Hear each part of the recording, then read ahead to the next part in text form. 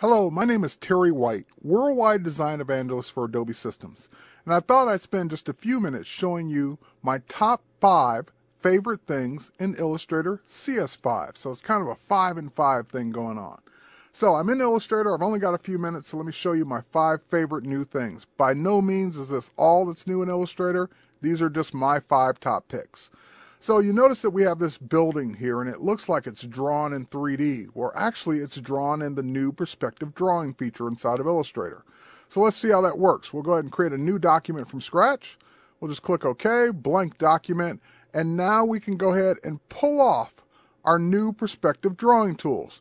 The minute I click the perspective grid, that puts up a new grid on the page. I can go, actually for the whole document, I can go ahead and pull this around, control it, choose the vanishing points, dictate exactly how I want this grid to appear.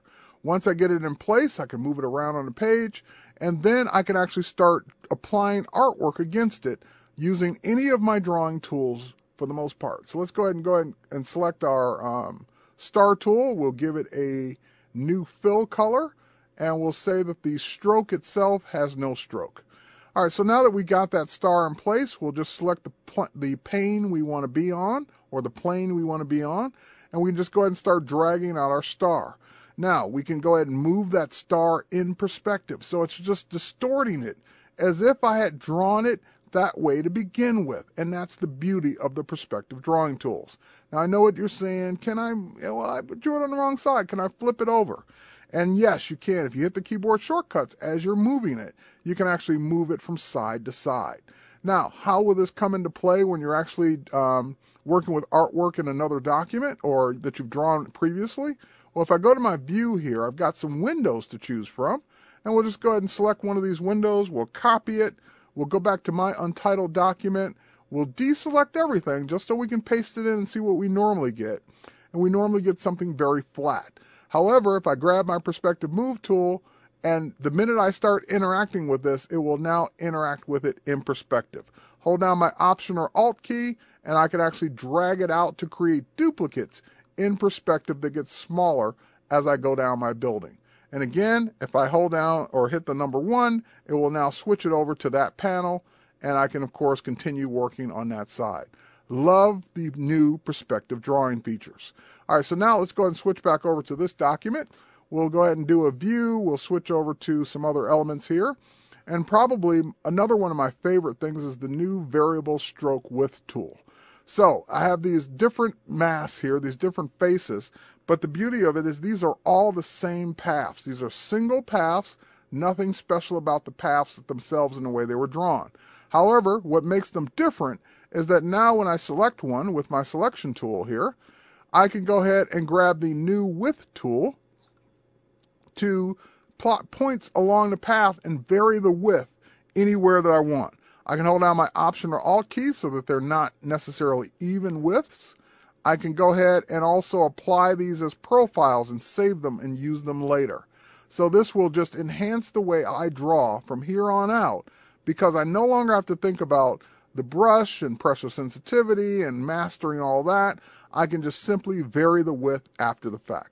So love the new variable width tool, and it will definitely help me in my drawing. So now we'll go ahead and switch over to this document. We'll go ahead and switch to our icon view here. And in our icons, we've just got simple objects that were drawn as multiple objects and then grouped together. However, if we were using a Pathfinder, we can actually make those into one. Well, luckily, my third favorite thing is that we have a brand new shape builder tool. And this tool detects all of the various pieces of this, and I can just simply drag it through those objects, and it will automatically build a new shape that is one single shape now from those objects. So we'll just go ahead and do the same thing here. I can even hold down my Shift key to do multiple objects that aren't touching all at the same vector points. And we can go ahead now and combine those all into one as if I'd painstakingly drew them that way to begin with.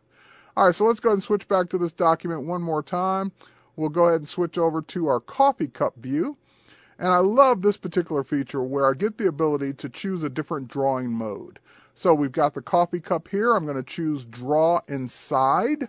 And what that means is that now it's constraining my drawing to inside the object. So if I go ahead and grab something like my blob brush, well, of course, if I draw inside, you'll be inside, but what if I go crazy and draw outside the lines here? Well, the beauty of it is now it's constraining that drawing to just being inside the coffee cup. So it's doing all of the masking for me, everything I would need to do to keep that within inside the object or area that I draw it in. So this will help me tremendously in my artwork from here on out. All right, now to take that up a notch, let's go ahead and view one more area talking about drawing inside. We'll go to our taco truck view here. And in this case, we've got actual live text. So this text is text. We can go ahead and change it to a letter D, for example. And obviously we don't want to do that, but let's go ahead and select it now. And with that text selected, we can do the same drawing mode. We can say draw inside. So now I'll select these tacos. We'll just copy them. We'll switch back to the taco area text here, and we'll now just simply say paste, and it will automatically paste those tacos inside the words. And it's actually masking them. So now this is actually still live text. So we'll change that to another C, and we get the idea that that is still live text with the tacos pasted inside because of the draw inside feature. Last but not least, the new Bristle brush painting technology. So I'll switch over to this document, and what I'm about to show you is going to look very much like painted effects inside of Photoshop, whereas in actuality, it's all vector.